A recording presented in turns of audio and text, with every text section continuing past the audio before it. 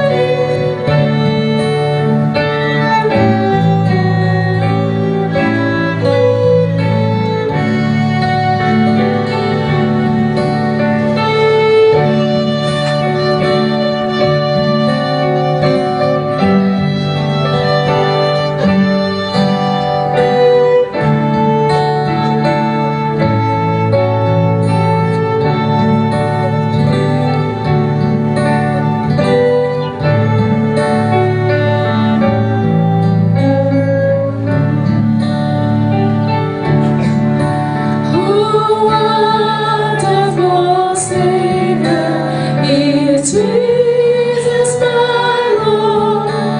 Oh, wonderful Savior to me.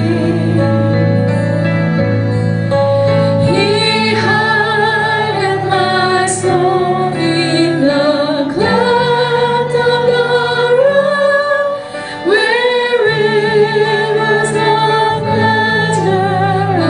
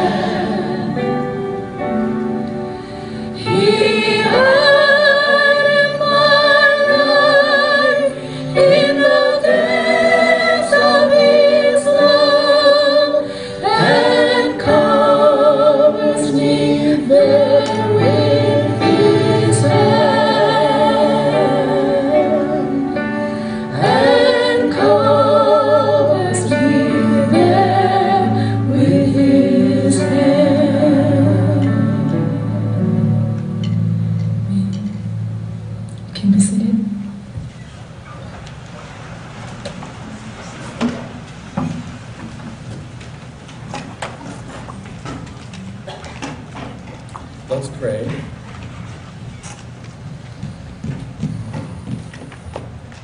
Father, we want to thank you this morning for all that you have revealed about yourself in the Bible. I want to thank you that it is in written human communication that you revealed yourself, and we look forward this morning to finding out more about the wonder of who you are. Through this man, David, we ask for your help as we pay attention to what you say. And we bless your name. In Jesus' name, amen. The gospel lesson this morning is in Luke chapter 13. Then Jesus said, "What is the kingdom of God like? How can I illustrate it? It is like a tiny mustard seed that a man planted in a garden. It grows and becomes a tree, and the birds make nests in its branches." He also asked, "What else is the kingdom of God like? It is like the yeast a woman used in making bread. Even though she put only a little yeast in 3 measures of flour, it permeated every part of the dough." Now the epistle lesson in 2 Thessalonians chapter 2. "Now, dear brothers and sisters, let us clarify some things about the coming of our Lord Jesus Christ and how we will be gathered to meet him. Don't be so easily shaken or alarmed by those who say that the day of the Lord has already begun. Don't believe them, even if they claim to have had a spiritual vision, a revelation, or a letter supposedly from us. Don't be fooled by what they say.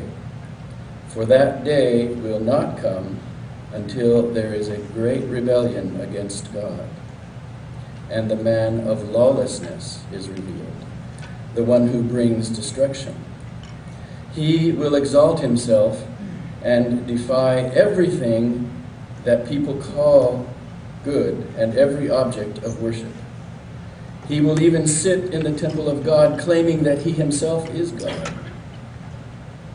Don't you remember that I told you about all this when I was with you? And you know what is holding him back, for he can be revealed only when his time comes. For this lawlessness is already at work secretly, and it will remain secret until the one who is holding it back steps out of the way. Then the man of lawlessness will be revealed. But the Lord Jesus will kill him with the breath of his mouth and destroy him by the splendor of his coming.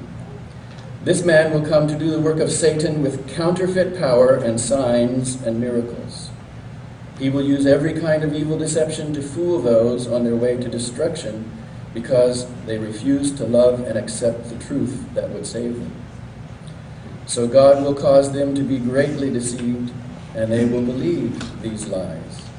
Then they will be condemned for enjoying evil rather than believing the truth. Friends, this is the word of God. Thanks be to God.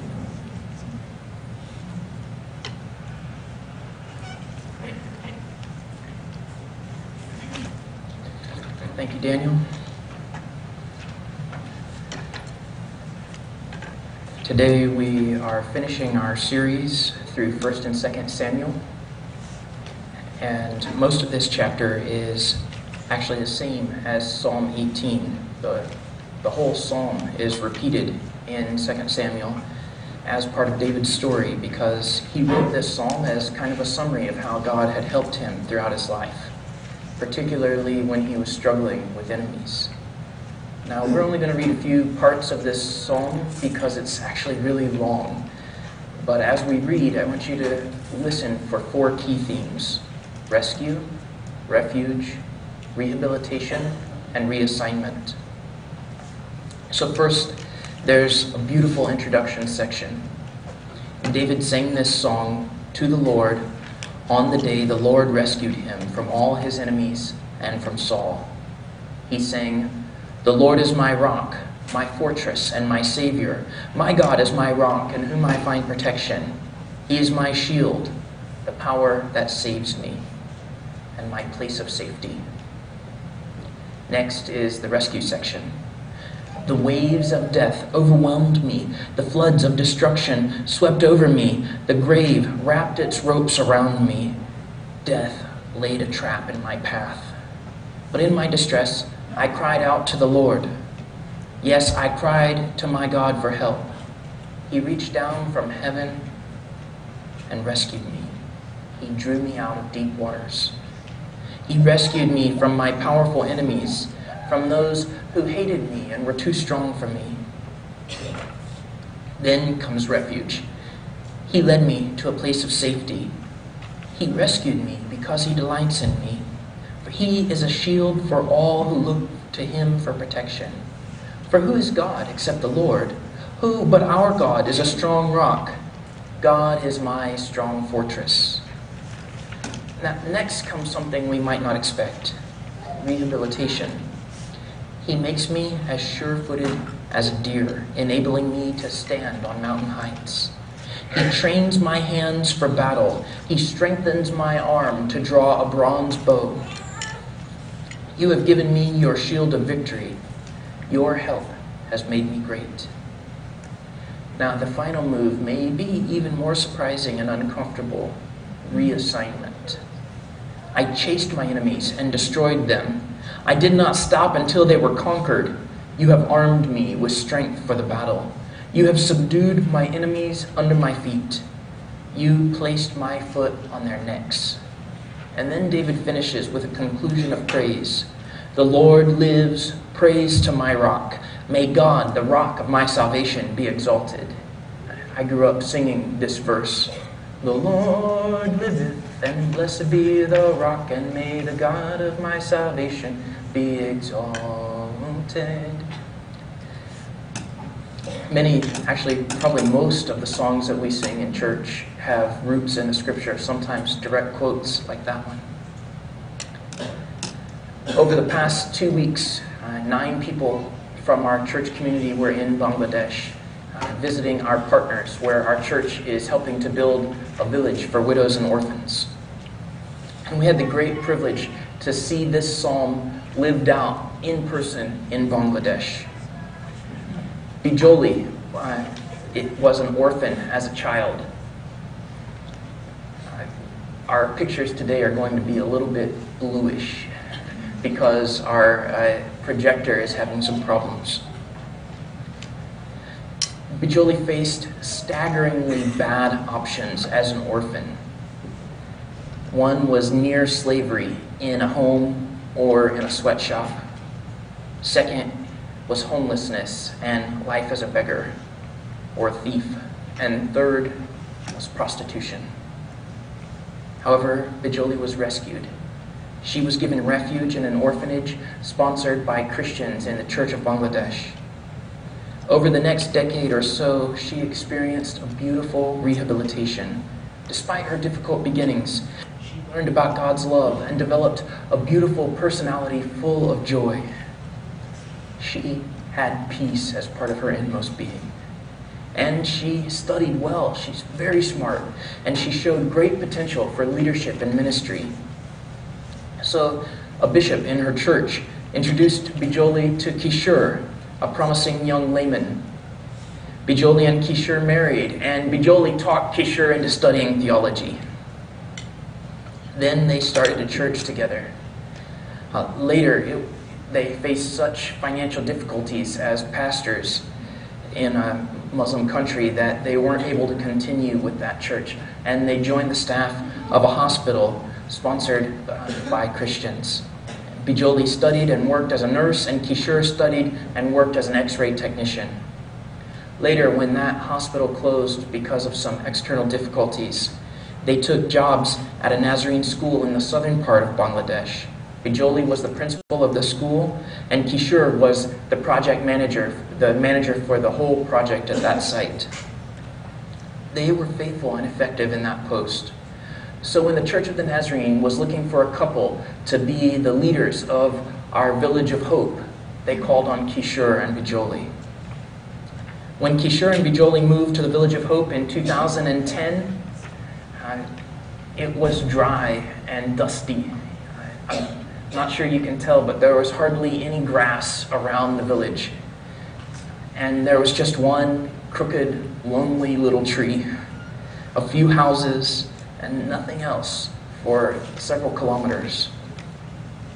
Bijoli immediately began gardening, which we found out on this trip is her hobby. In September of 2011, there were 7 houses, and the first 5 families moved in, 1 widow and 6 orphans to each house. Our second mission team funded fruit trees, and Bijoli added flower gardens in front of every house, along with a community vegetable garden.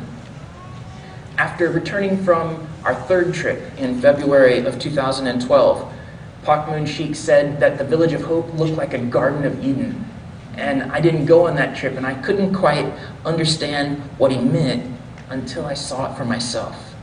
There are literally flowers everywhere, all along the sidewalks, in front of every yard, in all of the community spaces. The whole village is a well-tended garden. Kishore told us that some of the kids help with the gardening, with the flowers. And they do this as part of their rehabilitation. Kishore said that a child who learns to care for flowers will not kill people. A child who loves flowers cannot hate people. He said developing appreciation for beauty and empathy for living plants actually changes our hearts and empowers us to see beauty in others. Flowers help us love better.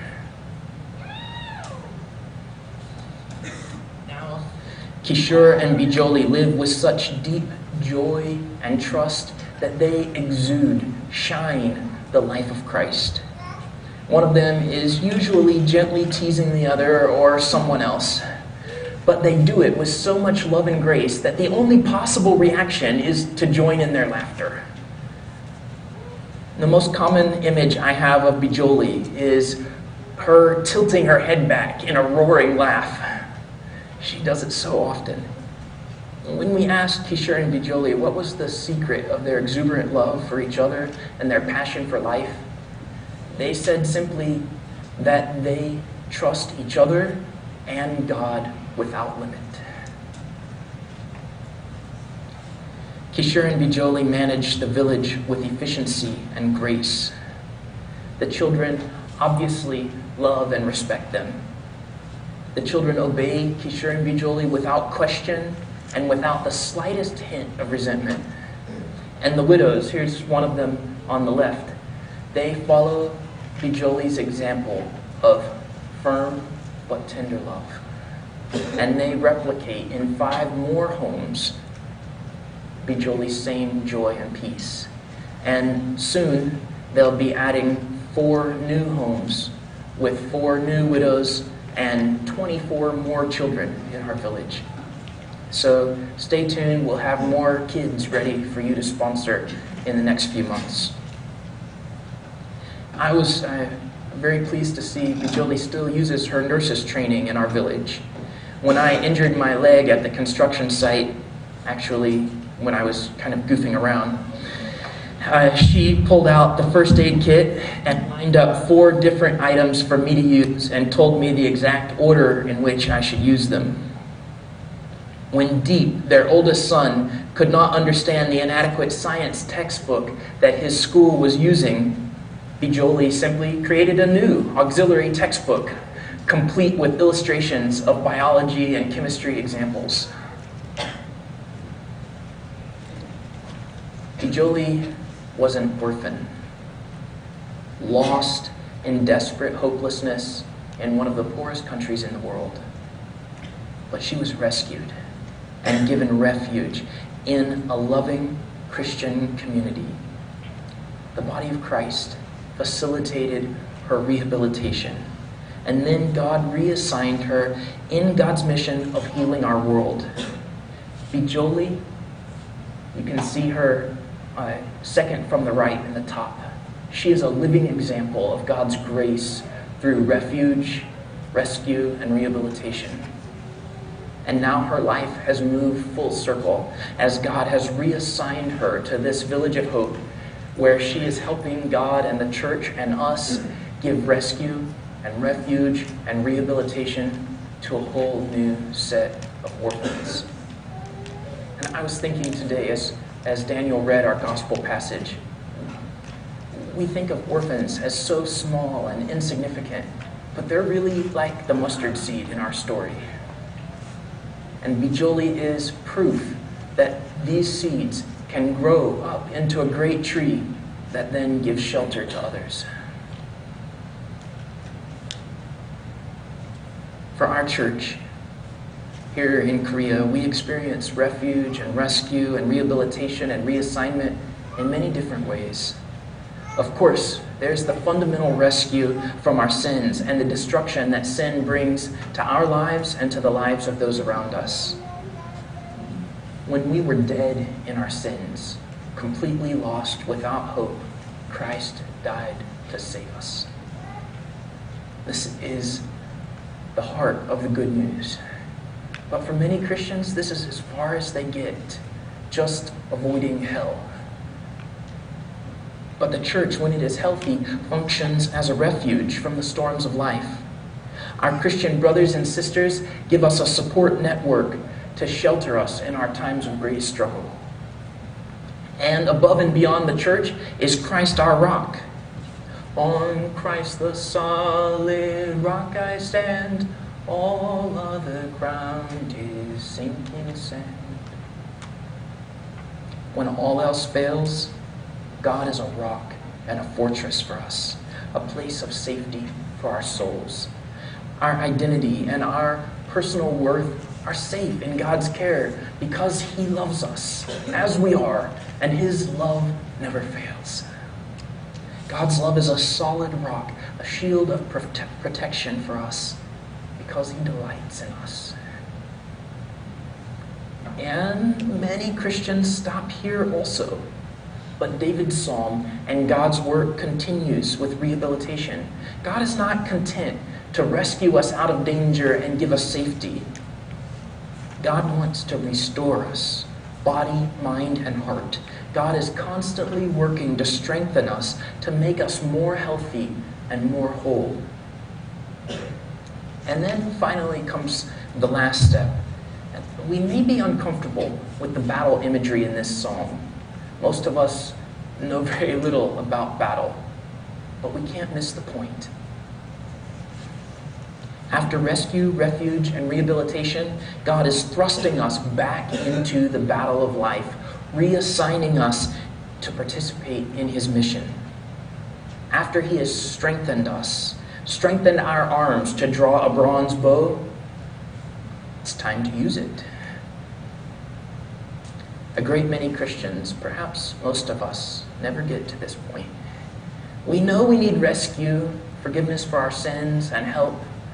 We know we need refuge, especially when life is hard. And sometimes we're reluctant to do the hard work involved in rehabilitation, but once we get started, we know that it's good for us. But very often, we resist reassignment. We want to stay in God's refuge, safe in the community of God's people. We want to stay in a posture of always receiving from God. Or we want to be continually practicing for doing battle, studying the methods of battle without ever actually doing any battle. I remember Rick Warren's words that most Christians don't actually need to study the Bible more.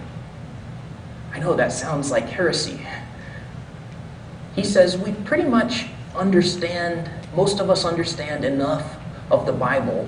What we really need to do is live the Bible more.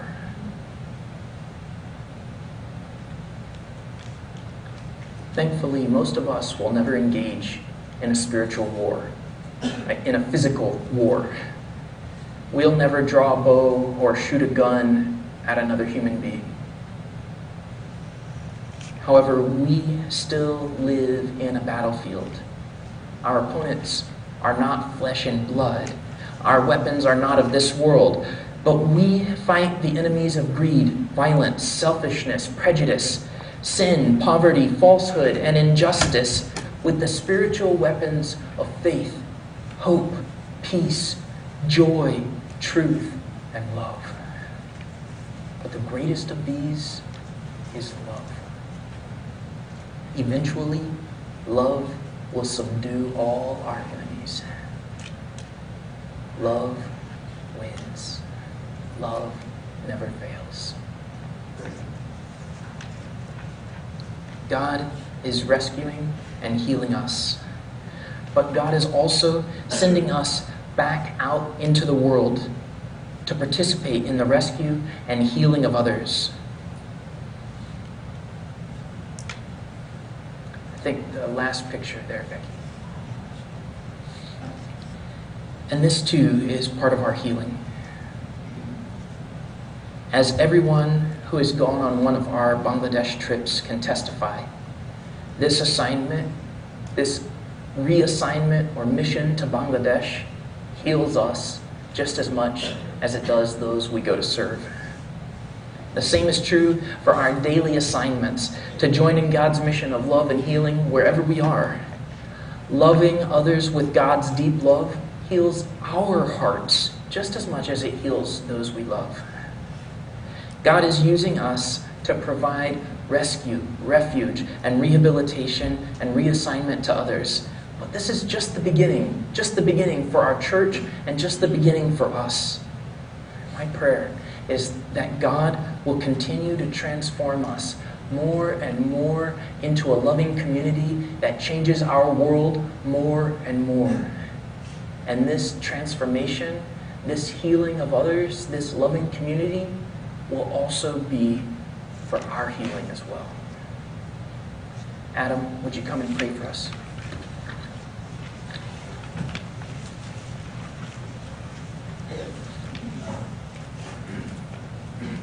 Let us pray. Dear Lord, we just thank you for this opportunity, this time to just gather here and worship you, not only in song, but in listening of your words. Lord, your words are timeless. The meaning of your words last forever, Lord. I pray that you bless us with the idea of love, the idea of being able to just show what we've learned to others, Lord. To be able to recreate your love in ourselves and to others, Lord. Pray, Lord, that you take these words that we have listened to today and we let them grow in our hearts. Let us become those words, Lord. And we share them in our lives and with others, whoever we meet, whether they're Christians or non-Christians, family or friends or strangers, Lord, that we become shining examples of what you are to us. Pray, Lord, that also pray for the new semester that's starting too, Lord, that you just give us that love that will just go beyond who we are and that who we stand for, Lord, and that it just becomes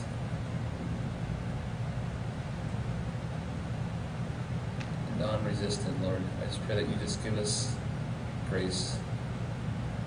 And I pray, amen.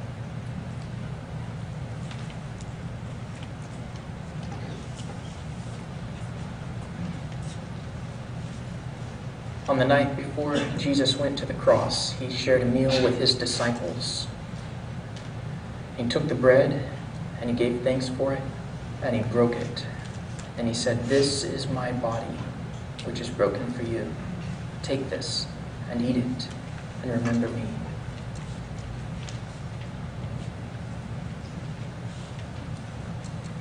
And he took the cup and he said, "This is my blood, which is poured out for you. Take this and drink it and remember me."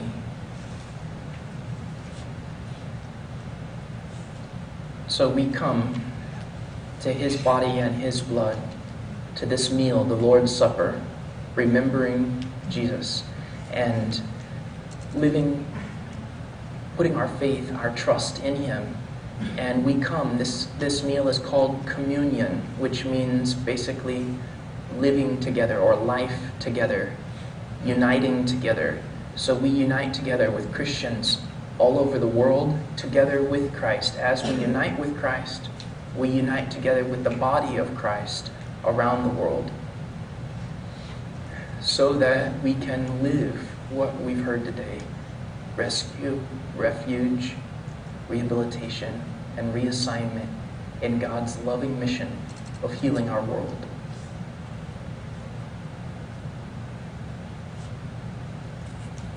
And today we have a special way of communion or togetherness. One of the places that we visited in Bangladesh was a self-help group at a nutrition and food security center. This was the first time somebody from our church had gone to one of these places, and it's one of the Church of the Nazarene's biggest projects in Bangladesh. They have 70 of them, and they do 3 basic things. They help people grow better gardens so that they can have better food for their families. They run self-help groups where 20 women get together every week and save money. And then when they get enough money saved, they make a loan to one of the women in their group, and that woman uses that money to buy something that will help her make more money to take better care of her family. And then she repays the loan in about 3 months, and somebody else borrows money. The group that we visited had been meeting for about 1.5 years, and they had made 3 loans. One woman bought a rickshaw, one of the little bicycle carts, and her husband is driving that and earning income for their family. Another woman, I can't remember what the others did. They each bought a few more things, or a few things to use for a small business that would help their family. Then another thing they do is they teach the moms how to have good hygiene and good nutrition in their home. And one of the first things they teach them is how to make this. This is called Unimix, and it's very simple. It's made from rice and ground rice and ground lentils, which is a small kind of bean or pea, which is very common and very cheap in Bangladesh, oil, sugar, and water. And it's highly nutritious. And almost all of the children who are in the communities around these self-help groups, around these nutrition and food security programs, are malnourished. They are underweight, and they don't get enough vitamins. So they teach them how to make this and have the kids eat it once a day. And we asked the widows, the women in the self-help group, if this self-help group was making a difference in their lives. And one of the things they said is, yes, they taught us how to use the Unimix and some other things, and now our children are much healthier. After just 1.5 years, they can see the difference in their children's lives. Their weight has gone up, their normal weight instead of really skinny. They're healthier, they don't get sick as much. So today, we're going to live in communion, in solidarity, together with our brothers and sisters in Bangladesh, with the Church of the Nazarene that is teaching kids in the poorest of the poor families to eat this meal once a day. We've got spoons here. After you take communion, you can grab 1 spoon, if they're not sticking together, and just dip it in and take a little bite, and you can experience what I guess probably 100,000 kids in Bangladesh who are connected with this program eat once a day as a way to help them have healthier bodies, which then will help them have healthier minds and hearts. And it was beautiful to see how the pastor was interacting with all of these people.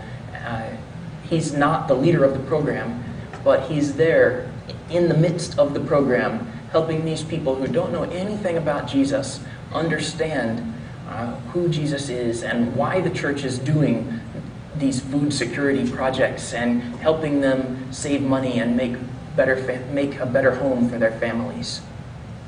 Okay, now I want to invite our servers to come up.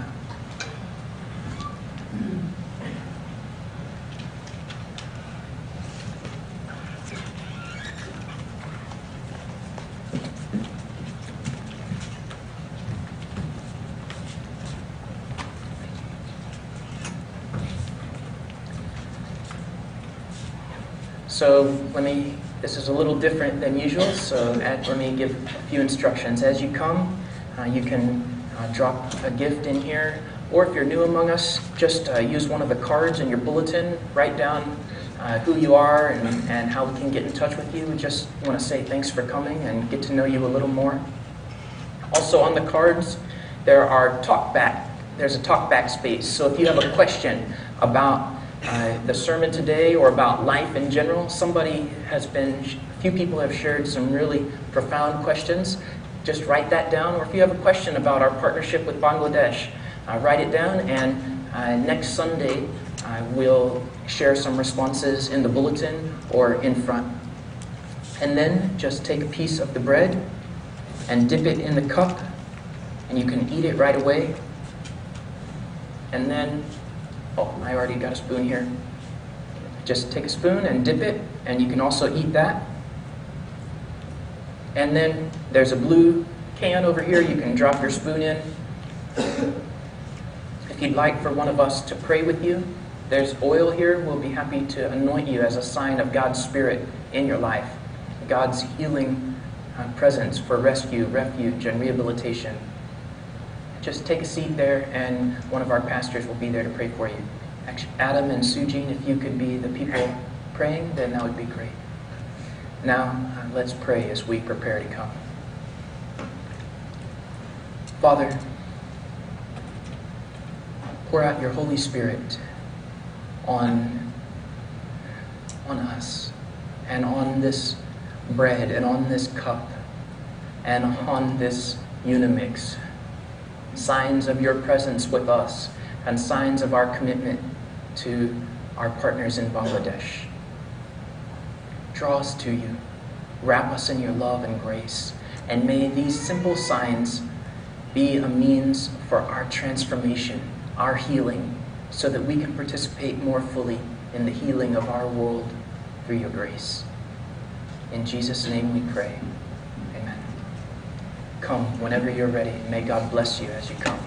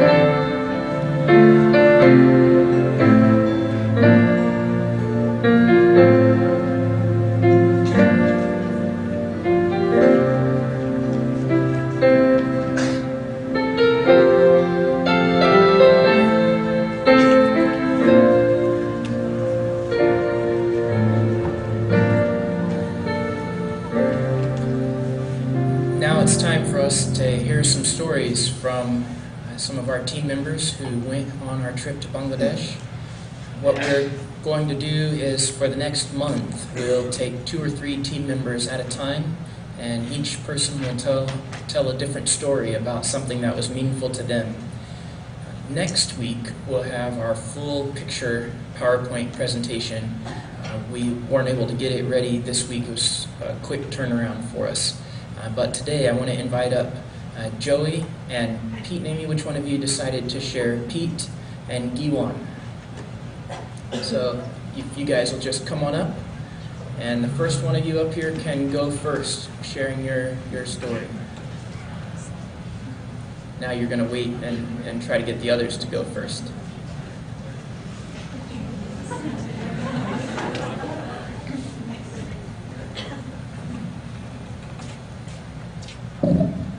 It is strange for somebody that's an introvert to find themselves up front, but I'm convinced that when I am done speaking, I will wish that I had said something different or added more to this. This was not my first missions trip. I have been on a couple of others, and it is not my first time to be in a third world country. The last time I was there, we were greeted at the airport with guards with guns and so forth. That was not the case in Bangladesh. We were rather greeted with traffic jams that were of a huge magnitude and scared me worse than somebody carrying guns. Part of that is that the main roads in downtown Dhaka were 2 to 3 lanes with 6, 7, 8 lanes of traffic going. So the lanes of traffic didn't seem to matter a whole lot.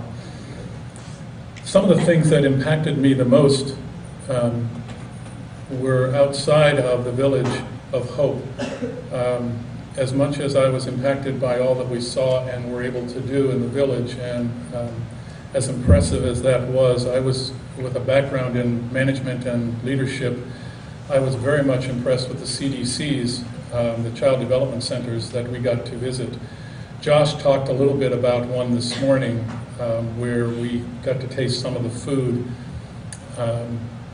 But the fact that we have a church that cares so much about people living their lives as they have learned to live them, and trying to find ways to keep them within their own culture, but help them to raise their awareness of well-being is a phenomenal task. To think in terms of trying to train people in proper use of crop rotations, of use of crops, or even of eating nutritious food is something that boggles my mind, because it is something that I have grown up with. I haven't had to think about. To think in terms of helping people understand there's a reason that we have toilets as opposed to just stopping wherever you are. That there's health issues that are involved with those kind of life decisions. To begin to understand what it means to have clean water and to eat healthy food was something that I found shockingly underdeveloped, and our church, the Nazarene Church, is working to help people understand better how to live their lives better. And the cool thing, as far as I was concerned, was that we haven't been handing out dollars, we've been handing out knowledge. And that knowledge is beginning to raise communities, not just the little group of people that we're able to touch with a CDC or a church. It sneaks out beyond that. And every time we were at one of these child development centers where we got to share the gospel and where we got to teach in classrooms, hanging on the windows were people that were not part of that particular child development center or that particular church, but were hanging on the words of these strange-looking people that had come to their village. And the Word of God is sneaking out and eking out because the church has chosen a path that might be a little bit different in spreading the gospel than just meeting in a church building and hoping somebody that's lost will come in and find us. The church is finding that we feel that we need to heal people where they hurt, to help them understand that we care about their bodies and their minds and their souls. And so we have been, as a church, busy helping them improve their physical lives. And we've been busy helping them improve their educational experiences. And we've also been busy sharing the gospel. We got to spend one evening seeing a part of the Jesus film being shown. And I had the opportunity of speaking with the missionary from the Church of the Nazarene whose sole responsibility is the Church of the Nazarene and the Jesus film. And he was saying in Bangladesh, the church is growing exponentially greater than any other place that the Jesus film is being shown, because we cannot overtly ask people to raise their hand and say, do you want to accept Christ?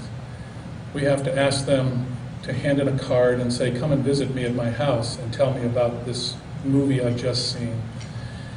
And as a result, we're having one-on-one contacts with individuals as opposed to mass evangelism.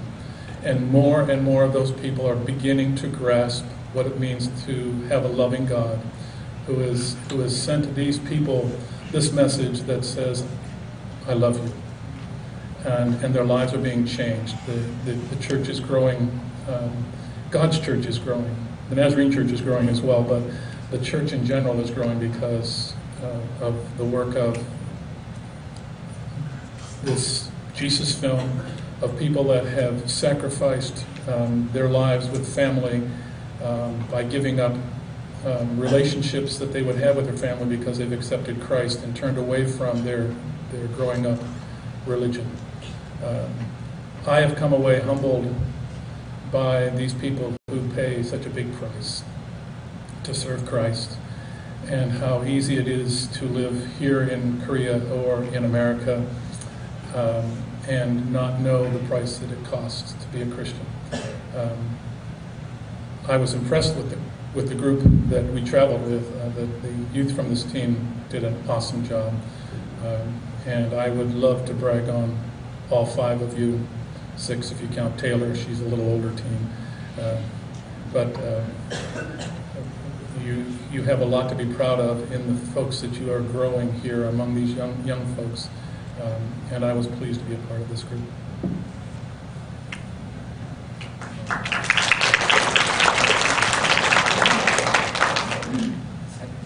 I am Cheonan, and hi, I'm a university student in this. And I just want to say one thing, the most impressive thing. On the first day, village kids standing at the gate and sang a welcome song and gave us beautiful flower.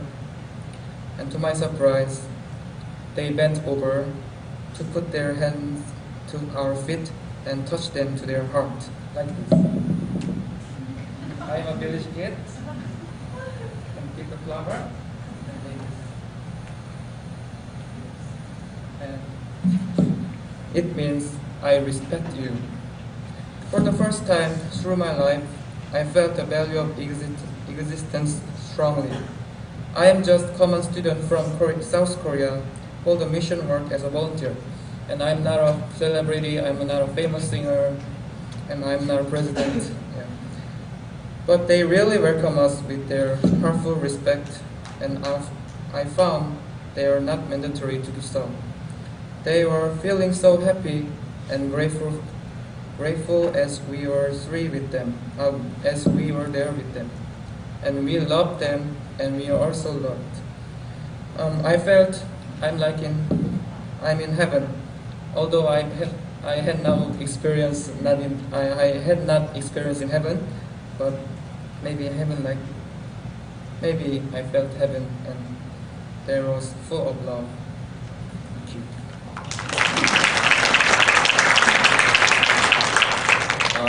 Hello, my name is Joey, and I'm a 2nd grade in middle school. And in Bangladesh, I felt and saw many things over there. And there are so many things that I've experienced and felt overwhelmed in Bangladesh. So I'll just tell you a part of it. First, like Johan said, they touched our feet and touched their heart to show respect to us. And when they did that, I felt kind of, I'm not really worth a person to respect that much, and yeah, I don't know, I felt a lot of things when they did it. And the thing that changed after going to Bangladesh, first I thought, why not help children in Korea when there are still a lot of poor children in Korea, even though we got wealthier than before. And after going to Bangladesh, they couldn't eat, and they didn't have enough food and water to survive. And I don't know how to explain it, but I was kind of shocked of how they live. That's it.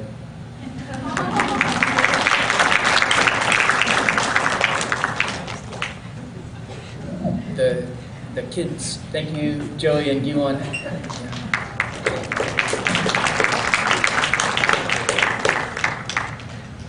I think Joey's probably talking about the village that we went to where there was the food security project. That was by far the poorest area we went to. Many of the kids, boys or girls, didn't have shirts. None of the children had shoes. They clearly, visibly had not had a bath for a long time. The mud was on their bodies and in their hairs. And when they did have a bath, it was probably together with their cows and goats and other animals in the muddy pond. So that was for us, where we can just turn on the faucet and get clean water and maybe complain if it's not hot or if it's too hot or too cold. That is a really shocking experience. I guess I'll take my pastoral privilege and share a story too. This will be just real quickly right before we go.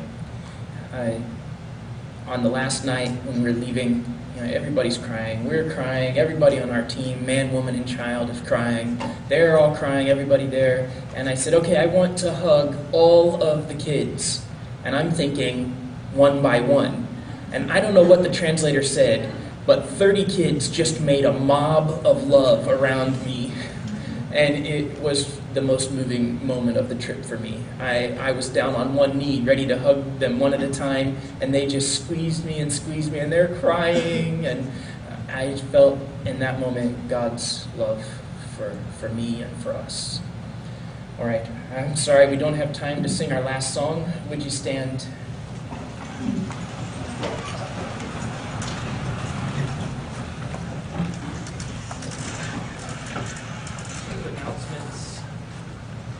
Before you go.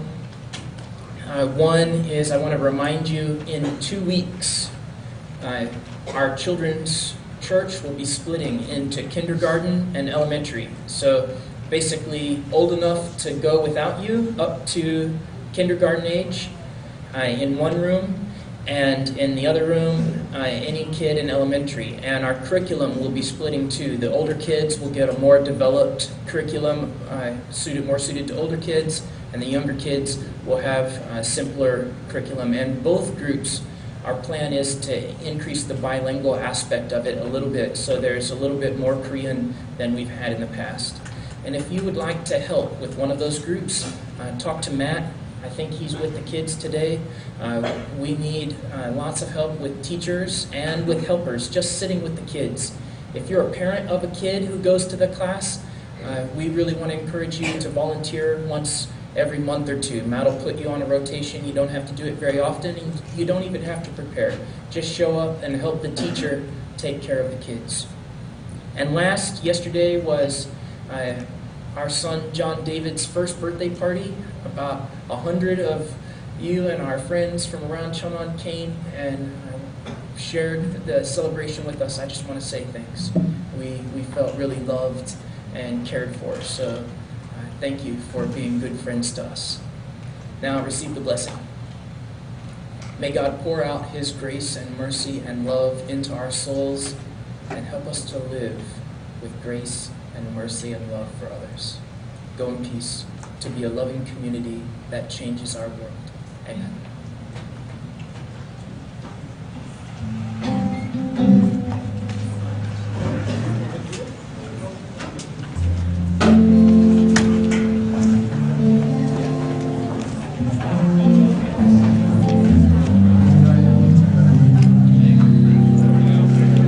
Make us a city of refuge, a place where the wounded are healed.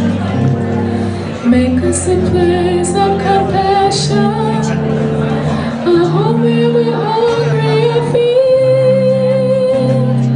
Make us a people of mercy, who gives as it freely receives. Make us a city of refuge, a people of faith who believe. Make us a city of refuge.